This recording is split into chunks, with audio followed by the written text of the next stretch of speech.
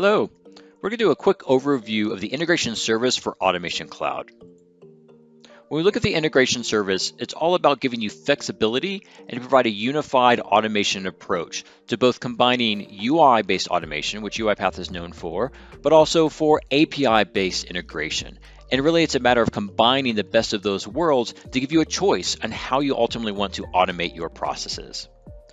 So what does the integration service offer? First and foremost, it's all about the connectors, to be able to connect to more systems that you use every day so that you can expand that automation. And with that comes connections. So how do we create these connections? Making it easy to use for that, whether it's simply signing through OAuth and your username and password, or creating apps and be able to get those client ID and secrets, or however those backend systems ultimately authenticate. We're going to be able to give you the ability to create these connections and share and reuse those across your automations. Once we have those connectors and connections, one of the key things is that to be able to provide you server-side events. So to come in and create and author triggers, so to respond to things that happen within these systems. So let's say a new employee is added in Workday or a new opportunity is created in Salesforce. We'll be able to pull and monitor those events so that you don't have to build robots to do that for you. But we also want to simplify the design and how we use these integrations across our different designers. So whether you're using StudioX or Studio, whether you're that citizen developer or an RPA developer, we want to give you that consistent approach and power of these integrations across those different design services. And ultimately, we think this is going to lead to more flexible automation. There's really no right or wrong approach. It's really up to you to decide whether UI or API-based integration is right for you and to be able to do that even interchangeably within a given workflow.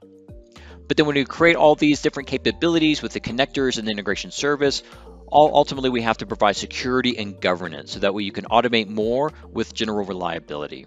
So when we look at an overall view of the architecture, really integration and API-based integration is something that's been part of UiPath for quite some time, but everything was wrapped up in that particular activity pack. So essentially with the integration service, we've abstracted that logic into the actual service where that's where the connector logic lives. That's where we're going to be handling the authentication for you. So what does that really do? First, it simplifies the design time experience. So you'll see a lot of different new connectors or activity packs dedicated to the integration service. And this will allow you to reuse or use those connections that you've established on the server side. So I don't have to go ahead and re-authenticate every single time I want to use an automation across different processes. It really helps centralize the connection management of this. But then when we execute these and have them publish them for the robots to run, all of that logic is really going to be run server-side within the integration service. So it simplifies the logic and the execution of the robot. That robot's really just going to be talking to the integration service. And the integration service is the one that's going to be making those outbound API calls, using those shared connections to be able to manage and execute that overall process. Now let's give you a quick tour of this integration service. When you go to Automation Cloud, you'll notice that on the left-hand side, you'll see Integration Service. When you click that, the first thing you'll see is a list of connectors that UiPath has. And again, this is something that we're adding to every single month. But one of the things that we need to do in order to use one of these connectors is first to be able to connect or authenticate against that line of business system. So in this example, we'll just use something like Salesforce. So I'm going to type in Salesforce.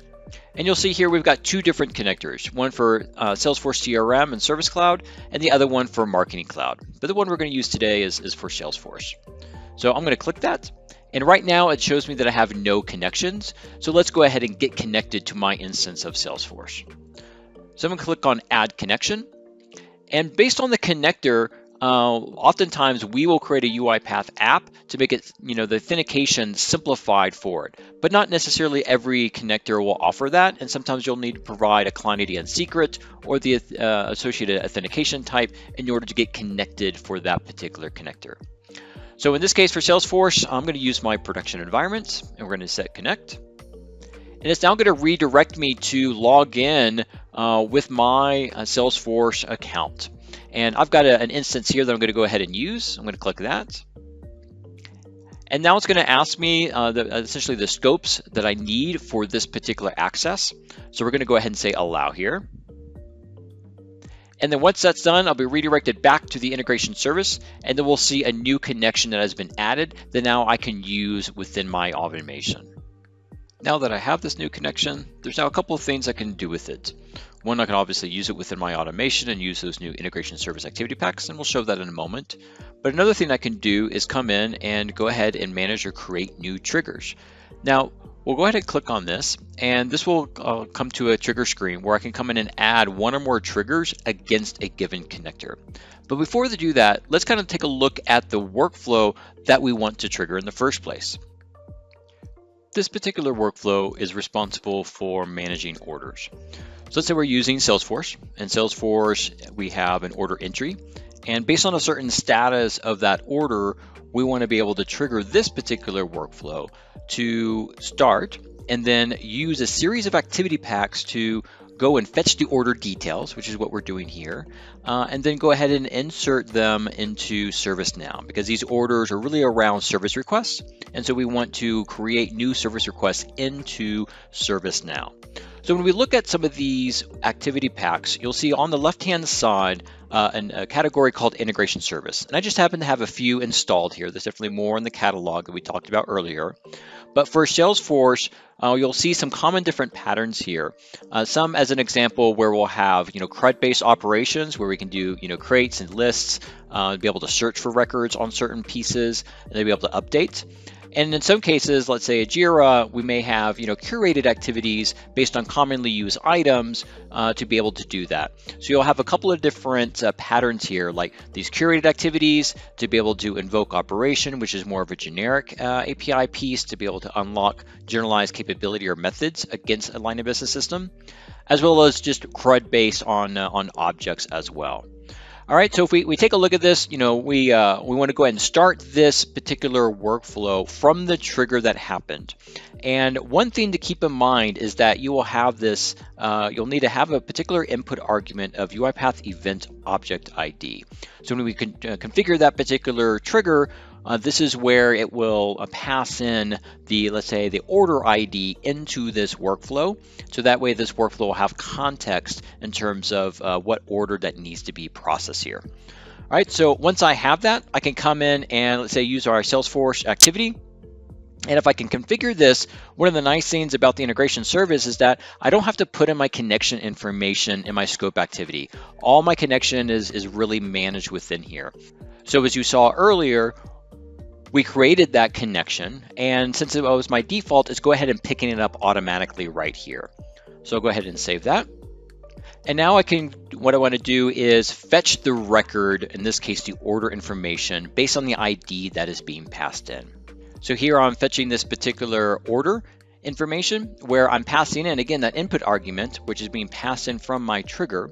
And I could just simply pass it into this get record, grab the order information, and grab any additional order or information that I might need.